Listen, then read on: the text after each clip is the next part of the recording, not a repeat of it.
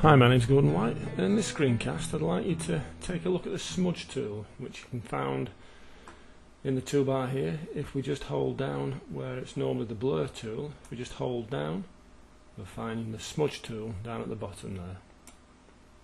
Now the Smudge tool is quite an interesting little feature of Photoshop Elements. It allows you to literally do as it says, smudge, and you can create some really nice and interesting effects.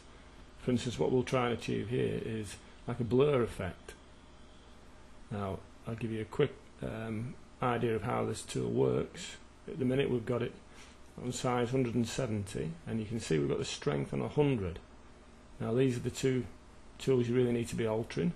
On 100, that's going to give you a pretty strong smudge. If we just do it on the top corner here, you can see it moves it all together. So that's too much.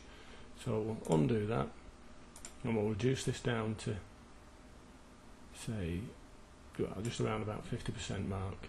And then what we'll do is we'll literally just, around the edge of the images, the flower, sorry, is just pull away, holding down and just pulling at an angle away from it,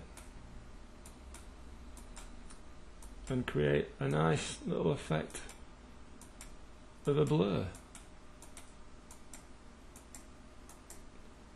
Obviously we can go further afield and just keep playing with it until we're quite happy. We can make the brush head a little bit smaller so we can get into tighter areas.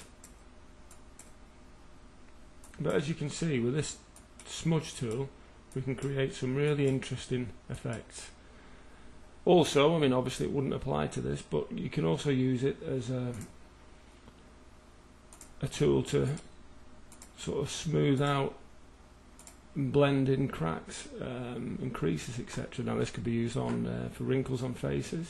So we'll just go back in there. We'll maybe reduce this down a little bit again. Obviously we wouldn't do this on a flower, but we'll just to give you a little idea. If we just keep going over this, you're actually seeing that we're removing the creases, just blending it in.